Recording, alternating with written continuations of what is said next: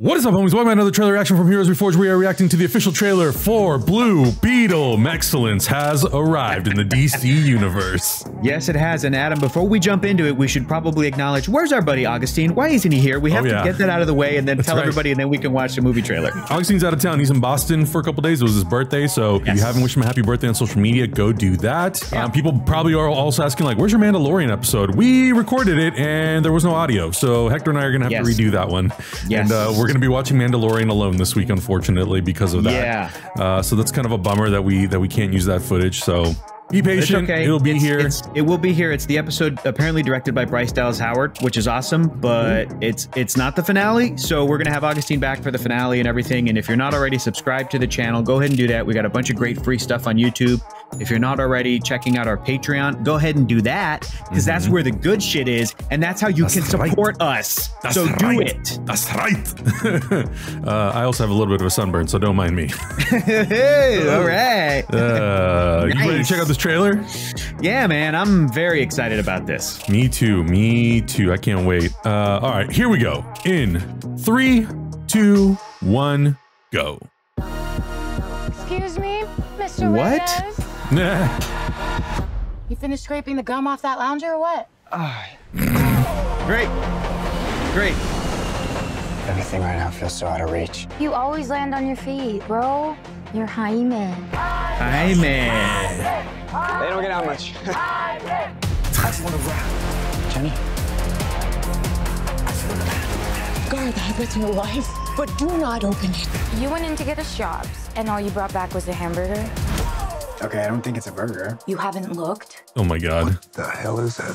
The Billy Burger. It's the Scarab. How did you get it to do that? I think he likes me. That's terrifying. What? What is this hair and beard that George Lopez is sporting? It's great. Oh my god. Sick, dude. That looks great, dude. Ooh, that's clean. Who said that? Ooh, that's clean. Oh, what? Yo, that suit looks my great, god. Dude.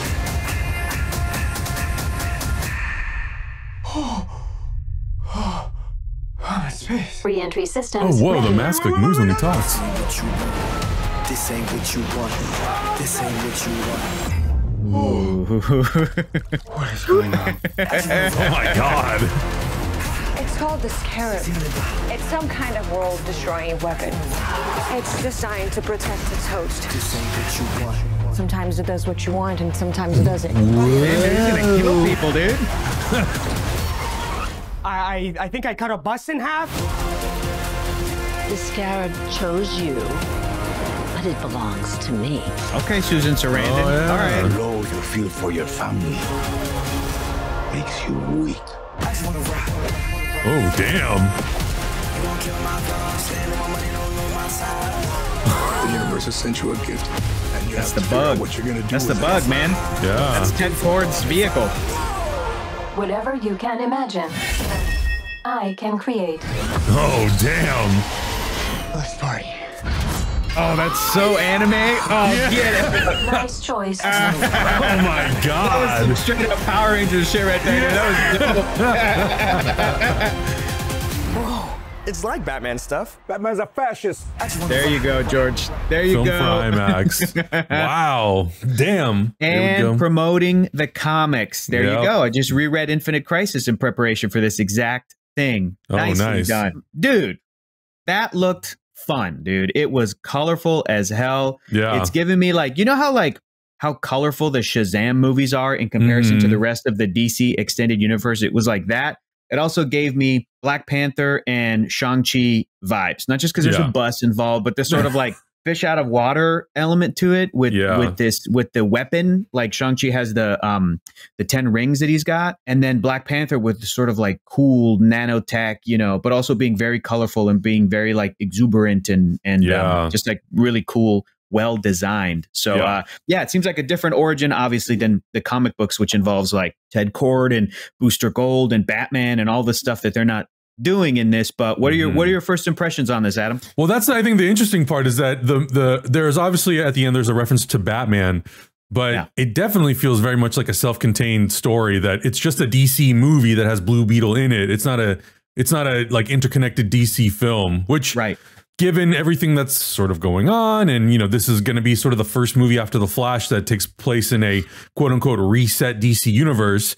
We also have no idea actually how much of that reset plays into this movie, whether or not it's something that's acknowledged, because I think this movie was already in production and shooting when all of these like change of hand things were happening. So I think we're gonna have to wait to see exactly whether or not that has a hand in anything. Yeah. And if it's just gonna be a Blue Beetle movie, because originally it was supposed to be an HBO Max film. So what's to say that on HBO Max, you know, for HBO Max, it was just meant to be a movie that's sort of like a one-off of sorts, that if it has sequels, it is mostly just a self-contained story. Now, we know that they're doing a Booster Gold HBO Max series. Will they retroactively try to make this fit with that? Who knows? But it looks fun. I love Cobra Kai, so seeing Shola Maridueña in this role is really, really cool. And it's a different type of a character. You know, it's a character that not a lot of people know a ton about.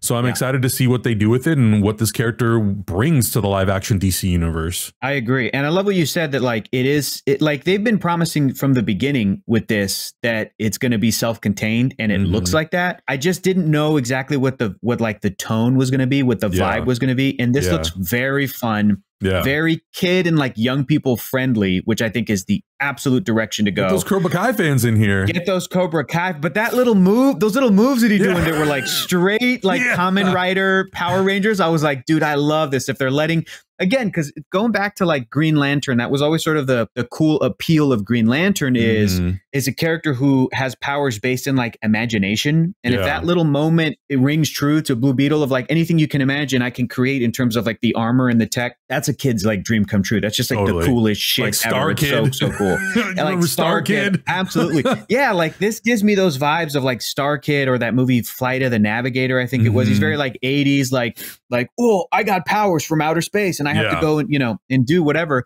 But going back to like it being self-contained, it feels like that. It reads like that. I'm glad there's a Batman reference in there, because it's still mentioning it and like, you know, paying lip service to it in case they do ever want to fold that in and do whatever. But that self-containedness does feel like, and I was going to ask you too, Adam, do you happen to know in terms of like the production history of this movie, if this was ever intended to come out before the Flash, but it's been shifted now to after the Flash? Because we just learned with Shazam Fury of the Gods, the director David Sandberg said that like somebody asked him like, why were there changes in the Shazam suit from movie 1 to movie 2? And he goes, well, originally we were going to come out after the Flash. And I was just like, okay, if the universe is being reset, that'll be why these suits look different. And it kind of gives you an idea of like how much the Flash events really may affect or not affect the rest of everything that was in motion. You know what I mean? Yeah. And then David Sandberg was like, but then since we're coming out before the Flash, I'm just like, it's magic. Like, it's just magic that made their suits different, which is fine. But yeah, I mean, you're looking it up right now. I don't know if Blue Beetle was supposed to come out. I think the date was August 2023 since they announced it.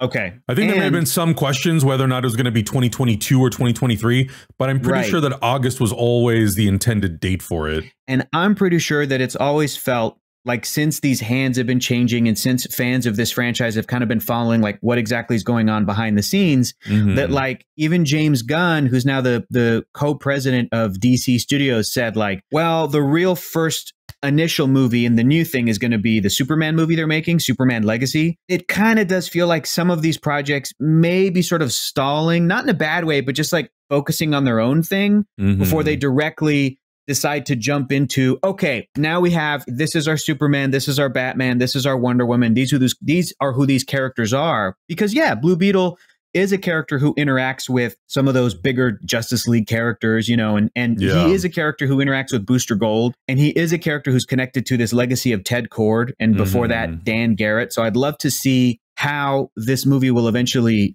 do that. But it's sort of like, it's probably best that this movie, Shazam Fury of the Gods, maybe the upcoming Aquaman movie, are just kind of seemingly doing their own thing until that infrastructure gets set up. Because as I'm watching this trailer, I was thinking about how, like, you know how Tom Holland's Spider-Man was introduced in a Captain America movie? Like, there's no Batman franchise set up right now that would be strong enough to bring in Do you know what I mean? To introduce a Blue Beetle in like Batman 3. Here comes a Blue Beetle character, and then we're spinning him off into his own movie. They're just like starting with his own movie. Yeah. But it could, again, work in everyone's benefit because it's there's baggage involved with being a fan of DC superhero universes and Marvel superhero universes. Like, you know, you don't want it to feel like homework for an audience. You want it to feel like, dude, just check out what you're interested in. Yeah. And if you watch a thing and they mention a character and you're like, well, that seems interesting, then just go check that out. Like, that's how the comic books work when they're working at their best. That's how Jaime was introduced in the comics. So, but I'm just rewatching it, dude, and it just looks like a good time. And the suit looks great, dude. It does look good, yeah. And I guess according to this entry that I'm reading in January, James Gunn said the film would be disconnected from the previous DCU, and it could be made a part of the new DC universe. So maybe that's still undecided. Listen, you know that the same sort of questions were probably asked for Shazam. Yep. And I know fans were asking that question, and David Sandberg kind of said, like, dude, if the movie doesn't make money, they're not going to focus on a sequel. Like, why would James Gunn pause all of the work he's doing on Superman Legacy to try and reconfigure and actually figure out how a Blue Beetle sequel or a Shazam sequel or an Aquaman sequel is going to factor into his stuff, when he's like, I'm focused on that stuff. If these movies do well, we're going to bring in Xolo and George Lopez and this whole cast, but this movie has to do well. So Latinos, we got to show up. Non-Latinos, we got to show up. So, you know, we got to show up. We got to support. It's true. It's true. Adam, before anybody gives us a hard time, I'm rewatching it silently. I just caught that when they're in that lab, you see the two first Blue Beetles, you see their suits. You see Ted Kord Blue Beetle, you see Dan Garrett. So there you go.